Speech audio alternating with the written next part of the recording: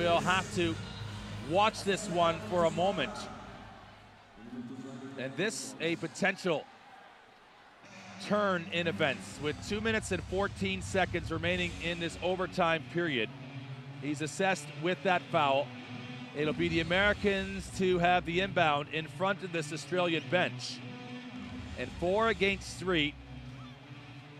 How will Chuck AOKI and the US manage this possession? They've got Bond already wrapped up, and this is just tactics here from the US. AOKI goes across, and he's still wrapped up over there. The 2 low pointers for the Americans are right with him. AOKI has 21 goals, and they'll utilize just a timeout to make sure that everything is precise over at the scoring bench. Timeouts now for both the teams. I'm surprised that the Australians haven't called upon Warren again. I'm surprised that they haven't used him to try and disrupt the Americans a bit more.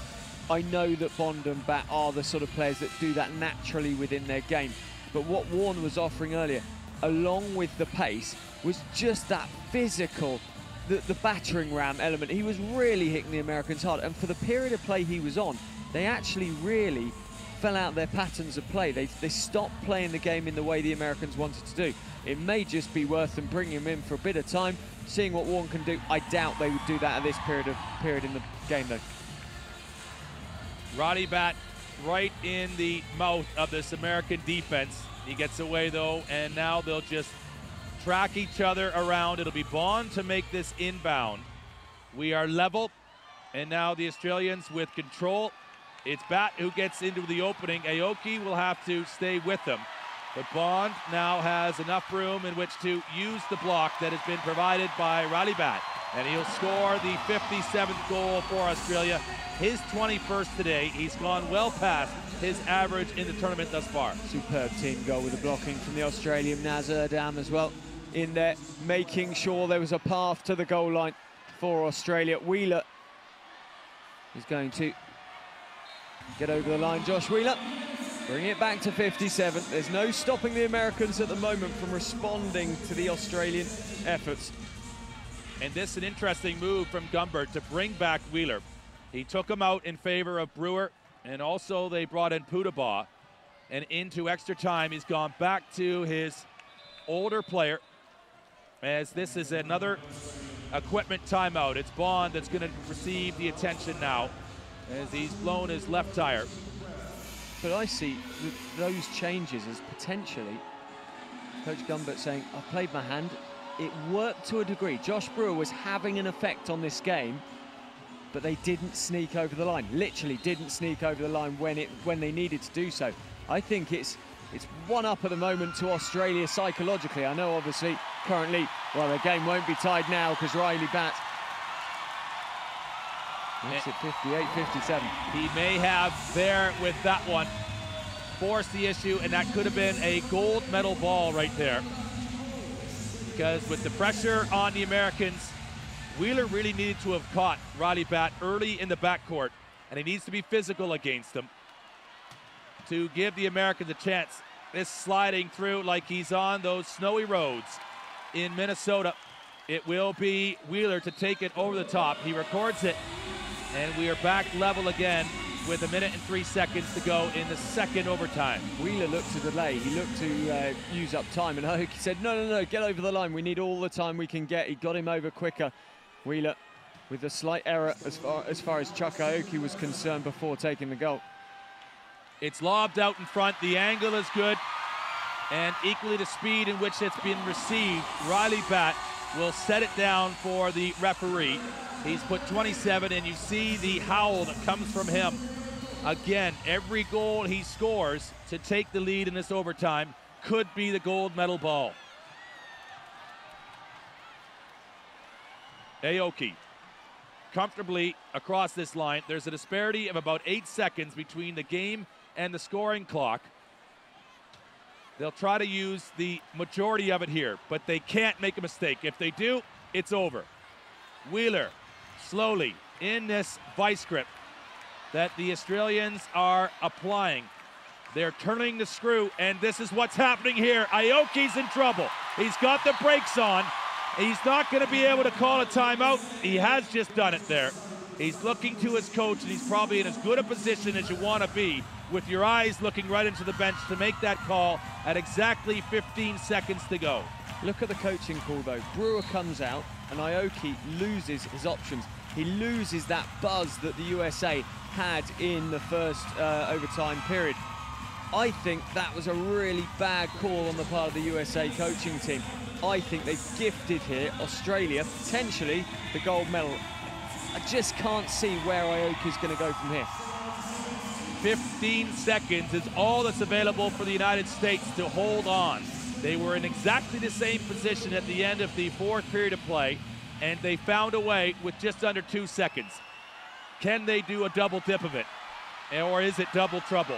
Here comes AOKI. It's up to Melton. Melton's got Bond on him. Inside to Wheeler, but Wheeler has left the field of play.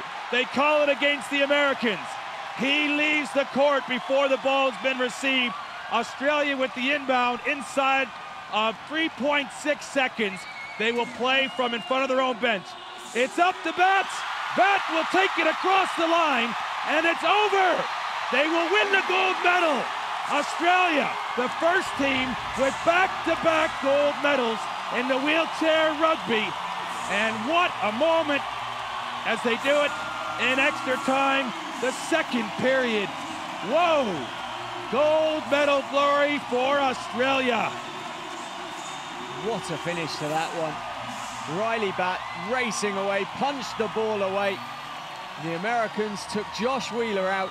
It meant they had to force the game. Wheeler couldn't get over there. Well, he got his wheel over, but it was too early. He didn't have the ball in his hands.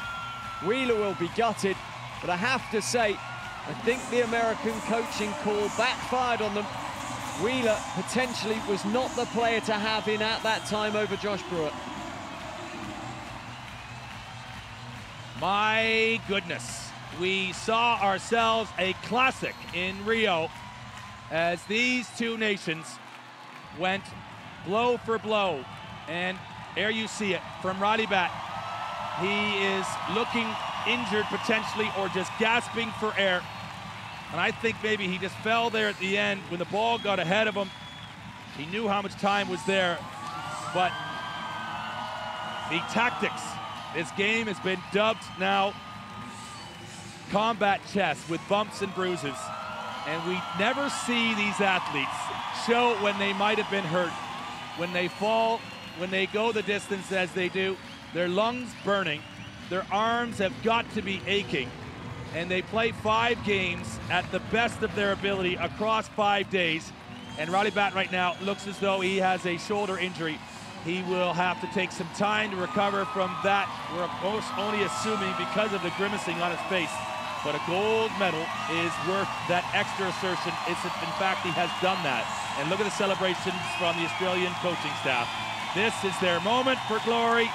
And look at Chris Bond pumping the heart and again pumping this crowd. The Brazilians have loved it. The Australians right behind this penalty box are being saluted as well. They are the best again. Ryley BATT really does look hurt. He's in, well, floods of tears by the looks of things as well.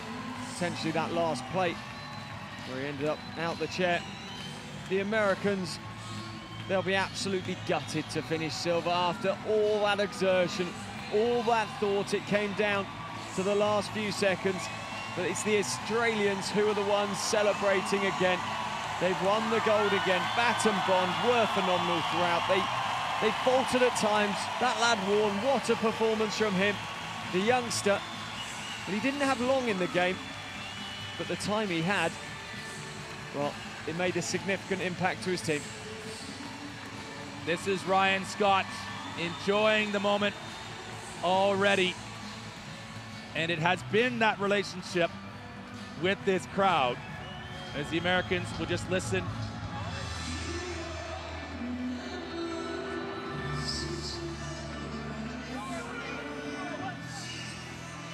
And it's such a privilege to be inside these coaching and player formations.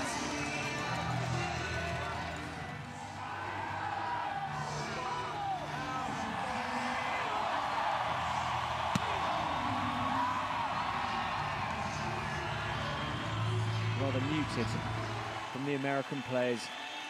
The ritual in a time of defeat.